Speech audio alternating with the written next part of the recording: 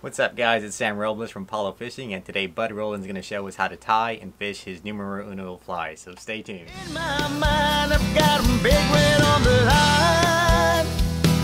That's where I go when I'm itching to feed my 7-day addiction.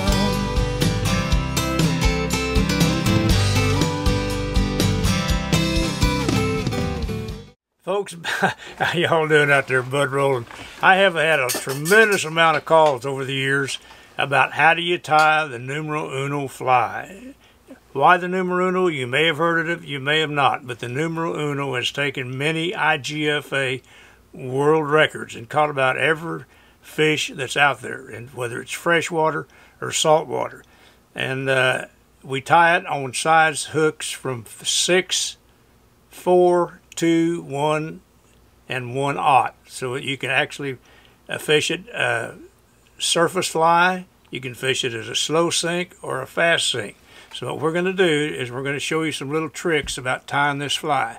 So what we're going to do right now is we're going to grab some hooks here, and we're going to tie on, it's called a mustad called a big game hook. It's basically a J hook. But we tie it on basically 2 hooks. We do tie it on a Temco 600S, which is good for tarpon and snook. This happens to be a Norvise made by a guy out in Seattle area named Norm Norlander, who passed away. Really great guy in the fly fishing industry and a good friend at one time. And the reason is, I say one time because I've been out of the fly fishing business for 20-some years, so I don't go make the shows anymore like I used to. All right, for new fly tires, this is called a hook. This is a Norvise. It's a true rotary vise, pretty slick vise. This is a bobbin that we put thread in, and we're going to start tying this fly. And they have an automatic bobbin too. But on the front, where this is called the eye, I'm going to build a little chicken leg out there. I call it a chicken leg because it's got the chicken leg's big at one end and small at the other. Okay, I've done that, so I'm going to come back again. I'm going to put another little chicken leg right here. And what we're doing is we're creating a saddle right there that we can put lead eyes on, bead eyes, or whatever. And when we tie it down, this helps to hold it, makes it good tight so it doesn't turn on you when you're fishing. Then we're going to go back to the end, to the bend of the hook here, and we're going to put a pretty good sized chicken leg. So I started tying flies probably when I was about 9 or 10 years old, and that was back in the early 40s. That's giving my age away a little bit.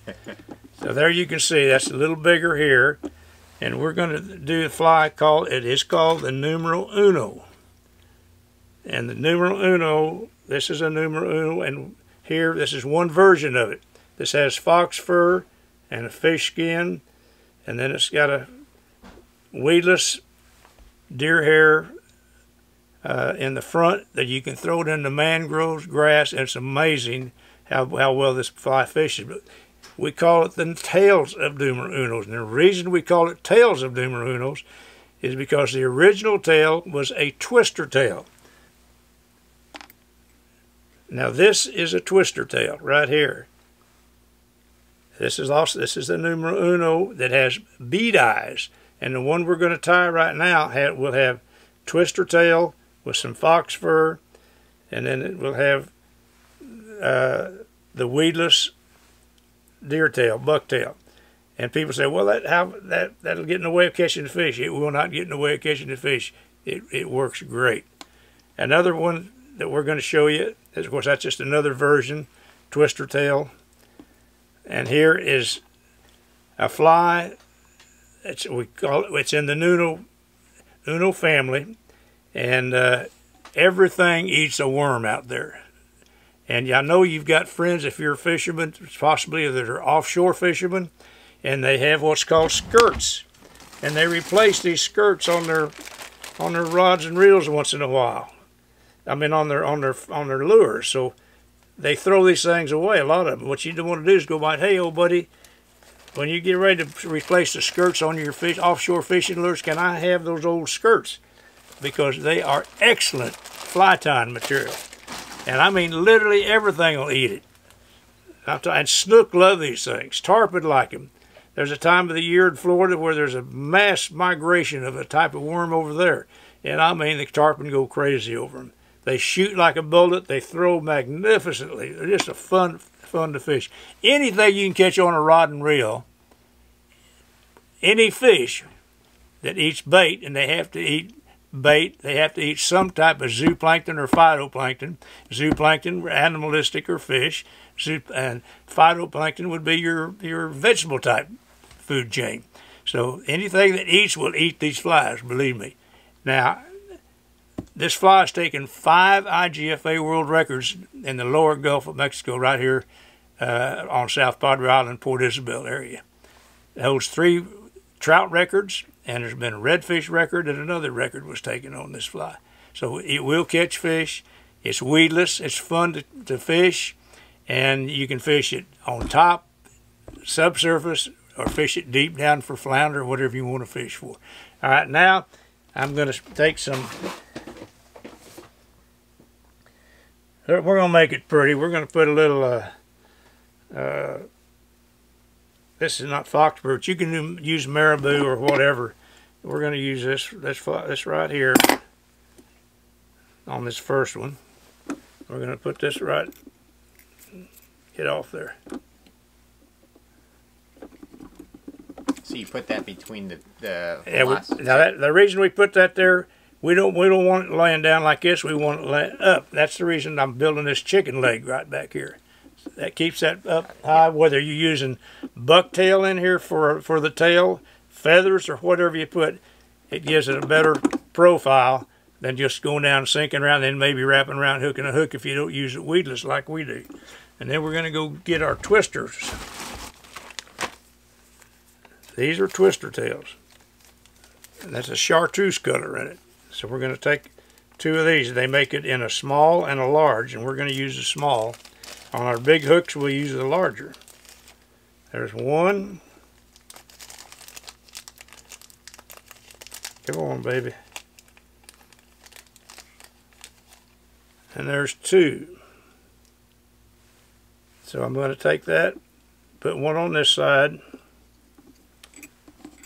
We're going to put 1 on this side. And this is a tremendous attractor for fish. But the only thing is, barracuda, piggy perch, mangrove snapper, they love these things and they're going to tear them up.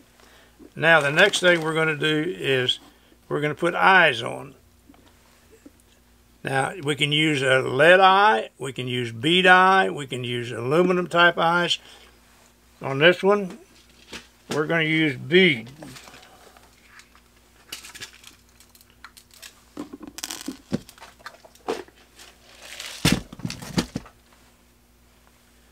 And you can go to the craft store or your fly shop, and there's different types of beads. Mainly 2 we use. The 2 main beads we use are a gold and a black.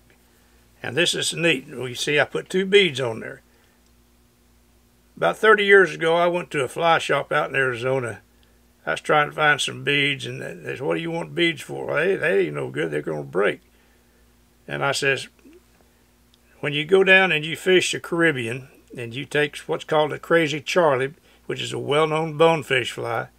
It's made out of a bead chain. It's some type of metal, and you'll spend a lot of money buying these flies. You go to Belize or you go to the Bahamas and you fish for bonefish. You rinse your flies out when you get ready to come home. You come home, you leave them in your pack. A month later, you take them out, they're corroded to where they're almost falling off. A bead does not corrode. Now I've run that through twice, and I pinched. This is the neatest eyes you will ever use, the cheapest eyes and the best eyes. Give it a try. I'm going to put that on, and that's the saddle we put in there a while ago. Now that pulls down right between that saddle. And we're going to figure 8 that around there a few times. I'm going to do about 3 there, about 3 there, and when you're pulling down, for you fly tires out there, a lot of people break their thread. Pull straight down, and that will tighten that on there to where you can hardly turn it with your finger now. Solid as can be. And then we're going to run that on up there.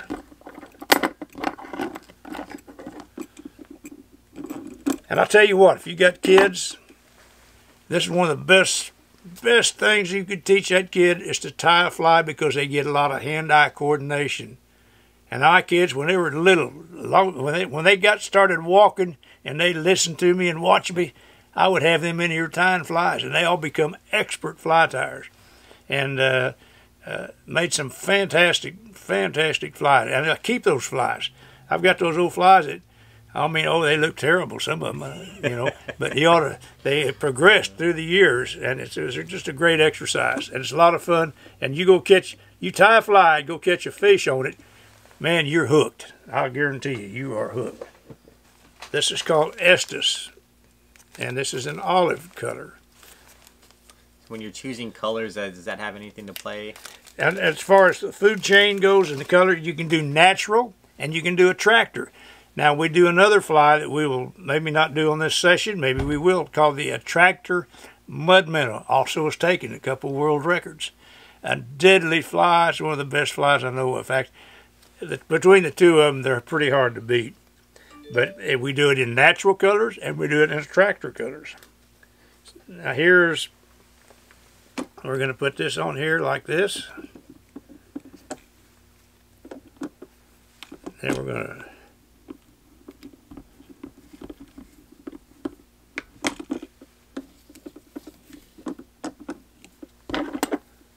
now you can also, if you'll notice on some of these, we put some rubber legs on here, and you can do that. You can leg it, get it any way you go. These flies are deadly. They're fun to fish. Now the only thing we lack right now to finishing this off, Numero Uno, is we're going to take a little bucktail.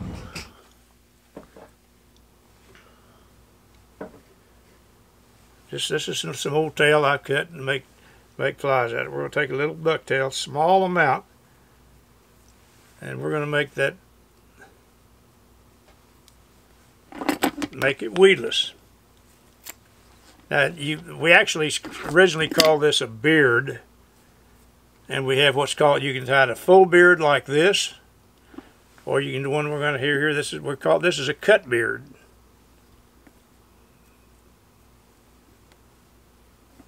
You're going to pull that up. This is a cut. We're not going to do a full. And we're going to wrap this, we're going to palmer this around, wrap this around 20 times.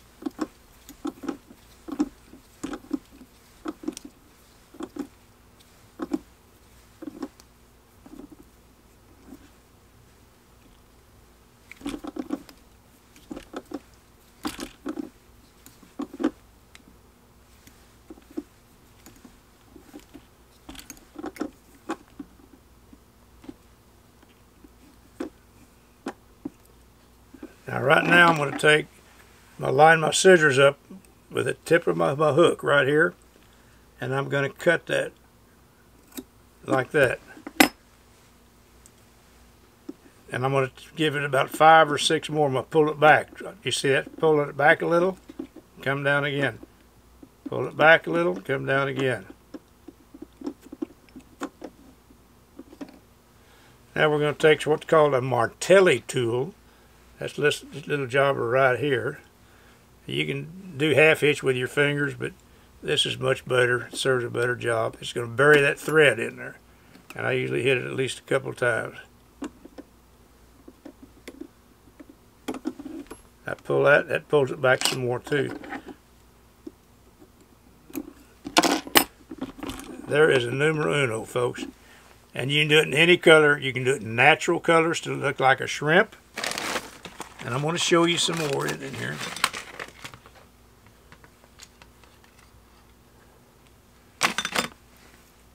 This is a natural, that's more natural. Kind of looks like a shrimp. You can put legs on it to give it a more shrimpy look. I'm going to stick that up here so you can see it good.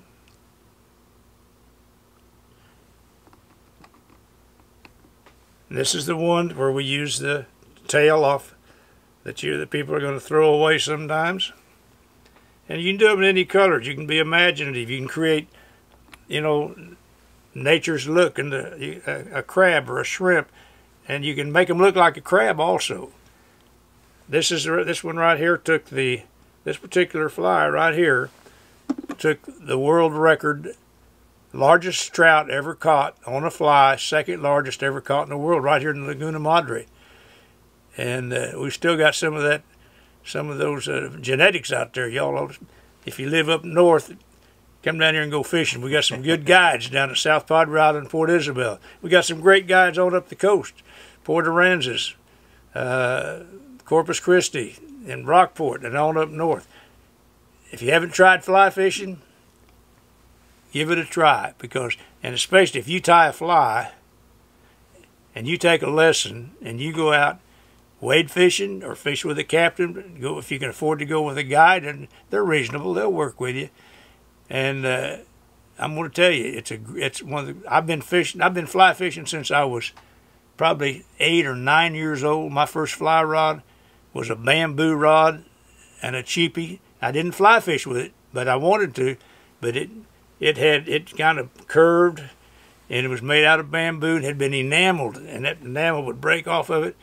And I'd put a fly on it, but I'd have to put me a worm. I was just a kid, you know, and I'd sneak up on a rock. I'd see a trout down there. I'd put that in the worm down there. And that's how I started fly fishing. And then a guy, a distant relative of mine, was a dry fly fisherman. I got to watching him, and I was amazed, you know, to see him cast a dry fly out there back in Wyoming where I was a kid. And those trout would come up and hit that net, give them fly. Oh, that's exciting. And so after World War II, I bought my first fiberglass, because they came out with fiberglass in the World War II rod. It was an 8-foot rod. It was about a 5 weight. And oh man, I started dry fly fishing, and I've been in love with fly fishing ever since. And I'm 83 now, going on 84. I know I don't look it, but I am. And I'm still very active. And I love fly fishing, and I love working with people and helping them if I can. So Palo Fishing is doing this little video here, and I hope that you've seen the fly, what we've done. I hope you like it. Hope you give it a try, and he'll have numbers where you can get a hold of him or people or more information on. And we're going to have some more on there, I guess, aren't we? So yeah, just over there. We're going to do some more. Yep. So I hope you enjoyed the tying the Numero Uno fly. Thank you. Okay, we're going to do another Numero Uno, and this one we're going to use what's called fish skin. Right there, fish skin. This is, if you can find any of this, you better buy it because it's like gold. And we're going to take,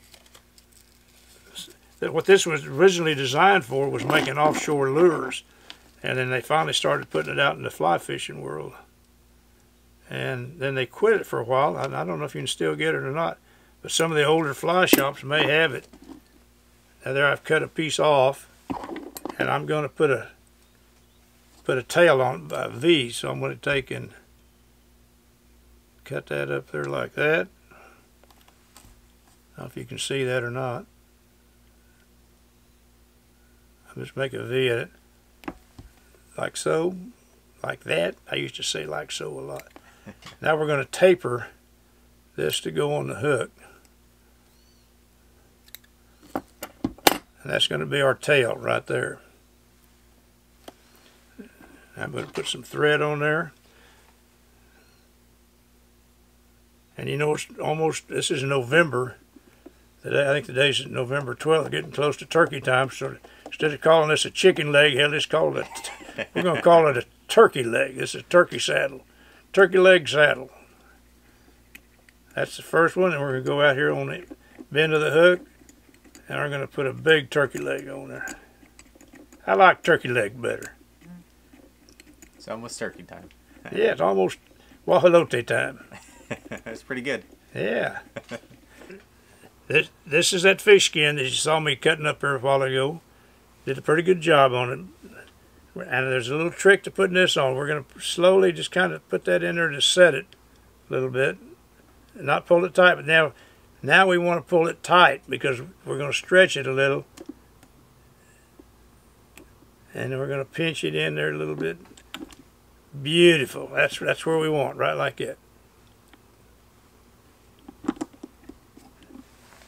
Now this time we're going to put in the saddle between the two turkey legs, we're going to put a dumbbell eye. This is a dumbbell eye. Why they call it dumb, I don't know, because I think it's pretty smart. But that's what they call it, dumbbell. And the dumbbells come in plastic. They come in a kind of an aluminum deal.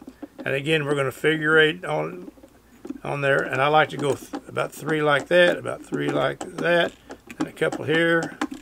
And then again, when you pull it down like this, it really locks it in. But you pull down. That's solid now. This is called pumpkin and black. Now that ought to stir up some interest to an old redfish or something. Get him excited.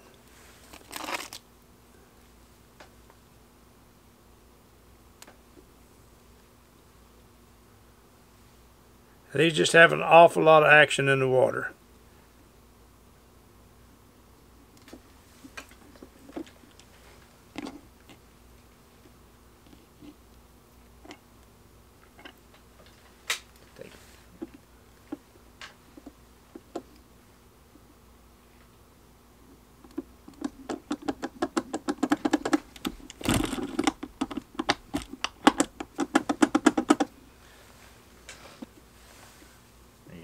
I like that rust.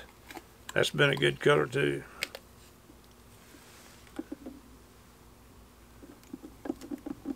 So how long have you been fishing the Uno then, Bob? I've been fishing Unos. Sam just asked me how long I've been fishing the Uno color. I mean the Uno. I've been fishing it I was fishing it freshwater first for bass, years and years and years ago. And I come down here. But I hadn't put the all the stuff. I haven't created the saltwater version of it. And when I moved here, I was fly fisherman, but I was mainly a bass and trout fisherman, having grown up part of my life in Wyoming. And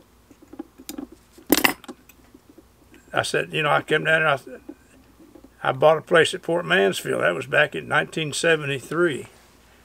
And I said, these trout look just like those I catch up in the mountains, I'm going to try fishing them on my fly rod. Well, the biggest mistake I made when I moved here and started saltwater fly fishing, those were freshwater rods and reels.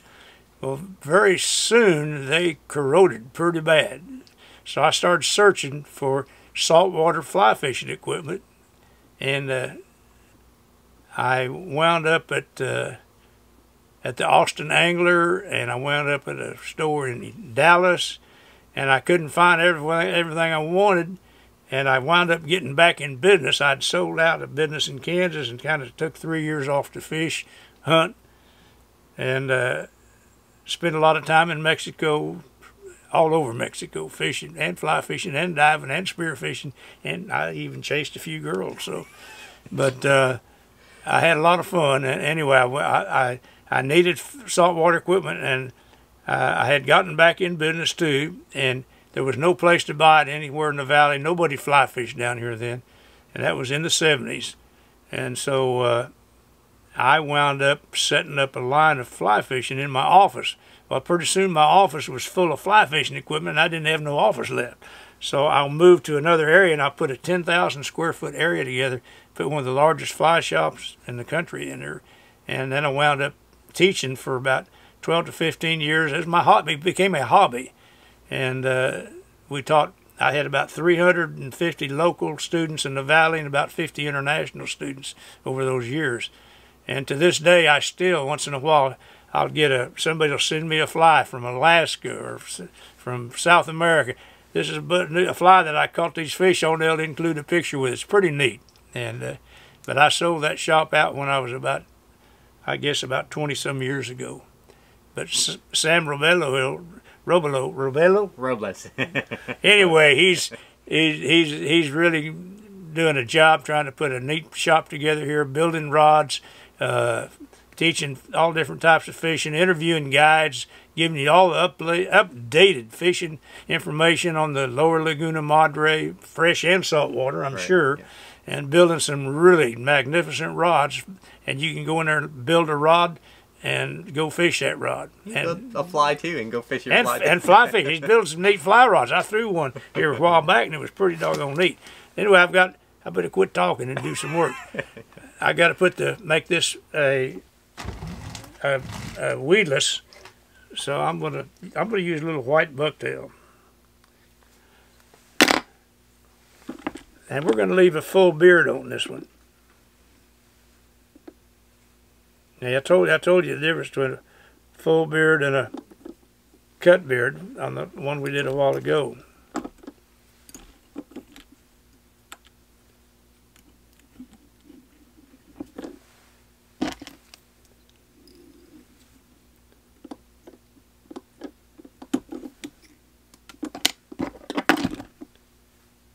Now this one here is going to sink. This is a beaded lead eye. This Uno right here will sink approximately 1.5 to 2 inches a second. So if you're fishing, fish are on the bottom, you're in 3 or 4 or 5 foot of water, well, you can kind of estimate that how fast that's going to be going down to get to where those fish are. And right now we just had a cold front go through here, and that's going to drive them fish off the shallow water if they're smart, and they will go into the deeper water in the intercoastal or deep areas, and you take a sinking fly and throw out there and just let it go down and jig it a little as it's going down. Hey, you're going to have some fun. You're going to put the leche on the porchy. Numero uno. Try it. Go see Sam. All right, well, thanks guys for watching and staying tuned to the video. I definitely learned something myself here. I've seen Bud tie these plenty of times, and he ties them really fast. And today it was nice seeing him slow it down and really showing us the steps of how to tie his Numero Uno. So let us know in the comments below if you go out there and try this fly. Let us know show some pictures of you guys catching fish on the Unos. If you haven't already, please like and subscribe to our channel, and we'll see you guys on the next one. Adios, amigos. See you on the water. Don't come up to me when I'm fishing, though. If you do, come slow. All right, thanks a lot, Bud. In my mind, I've got 'em big red on the line. That's where I go when I'm itching to feed my 7-day-a-day